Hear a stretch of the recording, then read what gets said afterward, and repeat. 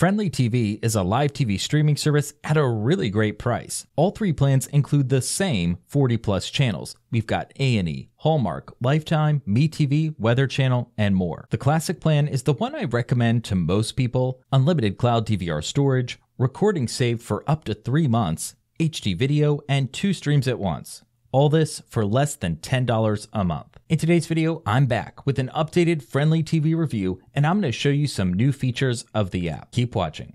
I'm using a Roku for today's demonstration, but Frndly TV has a number of supported devices for TVs, computers, and phones, and this video is going to be helpful if you use any of them. Got a lot to show you, so let's get this app downloaded and installed. From the Roku home screen, navigate to search and then type in Frndly TV. And once the app populates in search, add the channel, go to the channel, and then sign in with your email and your password, the same email and password that you used to sign up on Frndly TV's website. Let's continue. When you sign in for the first time and every time after that, the Frndly TV Live Guide is going to show up first, and that's what you see here. At the top of the screen, you see movies, TV, and my recordings. I'm going to talk about all that stuff later. But as for the live guide, you see network logos and then 2 hours of programming on the screen at any given time. Notice the word live and a line that goes right down the guide. That indicates where you would join a program in progress. Let me give you a closer look. We'll use the Game Show Network's chain reaction. I click OK on my Roku remote and it doesn't take me directly to the show. No, instead I've got these options: watch live, start over, and record. When I click OK again to watch it live, I'm taken to the show that's airing. But what if you want to channel surf while watching live TV? Well, I've got a couple things to show you. Arrow up twice on your Roku remote, and that'll reveal a mini guide along the top of your screen. Watch now, I'm going to switch channels to MeTV.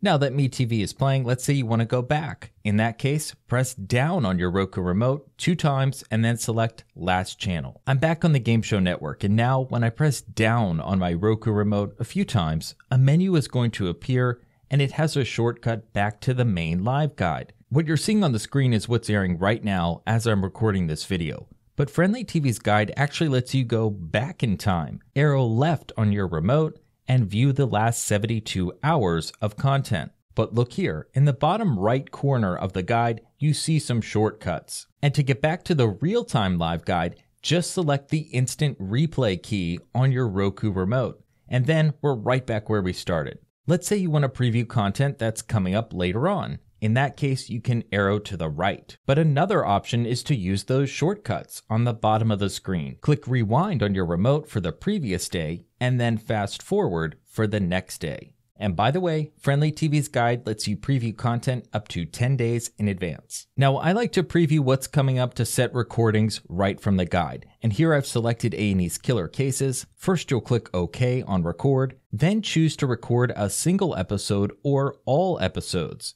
And finally, click OK to confirm. When you set a recording, you'll notice that it's highlighted directly from the live guide with that little record box. I've got that displayed here with the show Family Feud. Now, so far, I've showed you the default view of the live guide. This is the one that I prefer because it lists some of the most popular networks right at the top. But you can actually change the order of the guide right from the settings. Click back on your remote to jump to the top of the guide. Then arrow up to the top of the screen and then to the right to access the settings wheel. From here, you can switch the guide display to alphabetical if you want to. I've spent a lot of time showing you the live guide because that's really the home base for a lot of people, but there are also the on-demand sections for movies and TV. Let's take a look. These sections are very similar. I'll show you movies and you can see what's trending and what's airing right now. That is featured at the top of the screen.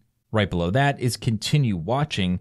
There you can pick up on programs that you haven't finished. And not long ago, Frndly TV added a way for you to remove programs from this continue watching list. So I'm going to show you that. I'm going to click OK on a program, and then you see that option to remove it on the far right of the screen. Let's keep moving. Further down the movies section, you're going to find other recommendations for on-demand content, including the ability to sort by network. There's also the 72-hour look back feature, very useful. If you forget to set a recording, you can always find it here, but unfortunately, no fast forwarding on 72-hour look back content. That's why I always add shows to my DVR if I want to forward through the commercials. And speaking of that DVR, the movie section also highlights programs that are coming up soon so that you can set a recording in advance. I already mentioned the on-demand section for TV is very similar to movies, so I'm not going to go through that separately. Instead, let's talk more about the DVR.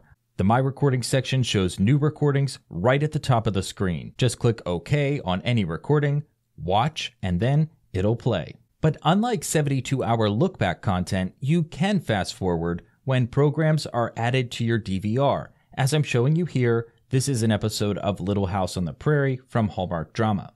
Aside from the just recorded section, your DVR is organized by TV shows, movies, even documentaries, and at the bottom there's a row for scheduled recordings. When you're recording a program with multiple episodes, like this example of Family Feud, there are some more sorting options for you. Just recorded, newest episodes, and oldest episodes.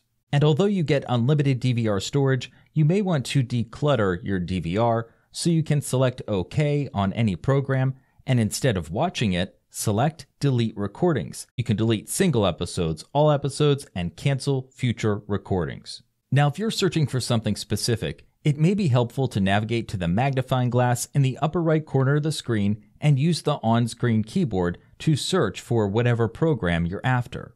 And to the right of that magnifying glass is the settings wheel that I showed you earlier when we switched the live guide order. From the settings, you can also turn on captioning and adjust video quality. And from a TV set, Frndly TV allows you to change your plan here. But to cancel, you can't do that unless you sign in on Frndly TV's website. Once signed into Frndly TV's website, look for that settings wheel again and then cancel subscription. After your cancellation is confirmed, you won't get a bill anymore, but you will be able to stream until the end of your billing cycle. Give this video a like if you found it helpful, and I thank you for watching.